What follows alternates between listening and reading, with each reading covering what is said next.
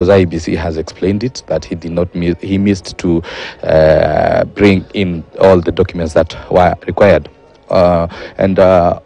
Also, just as Juma, whom was the first to meet IEBC, also issues to do with signatures, is also one of the reasons to why he was not cleared by IEBC. And we are going to be looking forward to see exactly what today Deputy President will be presenting here.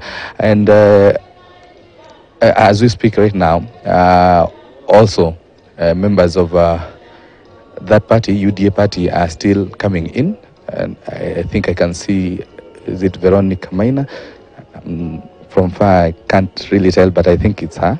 Well, we are going to be getting it, but the members of UDA party are already coming in here. So anytime from now, Deputy President will be arriving with his entourage, of course, to ensure that they have been cleared, and this will signal the start of the competition. Of course, you have to be cleared first by IEBC to be sure that you will be in the ballot come August 9th. And once you are cleared by the presidential returning officer, there is a sample paper that is being given out.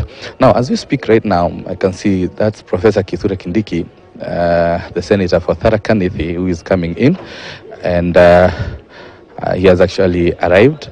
Professor Kithure Kindiki, remember, he was touted to be the running mate of Deputy President William Ruto, but fortunately or unfortunately, Rigathi Gachagua was picked. Now, it is maybe unfortunately to him and fortunately to Rigathi Gachagua, and he is accompanied by the chair for the National Elections Board, NEB UDA party, Mr. Mwaura, who is actually, they're being briefed. Remember, he is much involved in this process.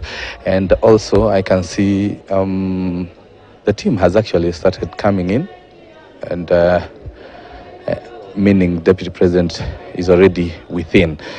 These are members of the UDA party, members of parliament. Actually, I can see several of them from UDA party.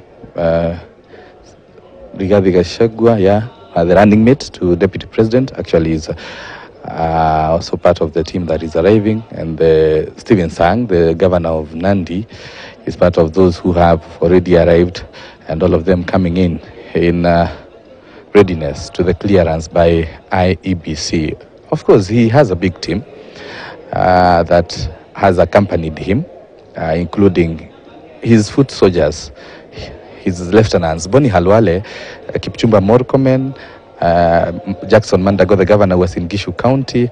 Ahmed Kolosh is the member of parliament, Wajir West. That is just part of the squad, if I would say that, in the local language, or rather the Sheng, sometimes they want to say Mbogi. This is the team that has actually accompanied the Deputy President William Ruto. And from outside, I can also hear some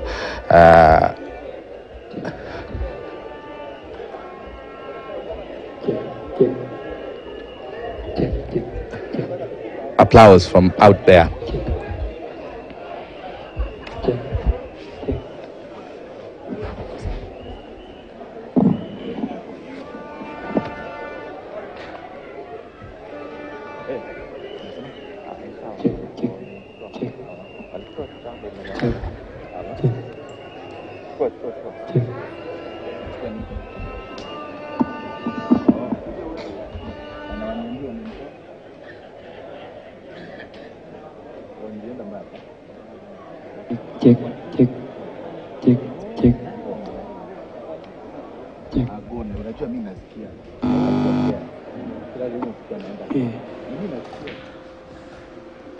Ladies and gentlemen, what you're seeing right there on your screen is the Deputy President William Ruto going into the BOMAS of Kenya, of course, milled around, as you can see, pressmen and security guards, of course, but he is shaking some of the officials right there, and his supporters in the, of course, are in tow in the emblematic green and yellow colors of the Kenya Kwanza coalition, but he is taking a seat right there next,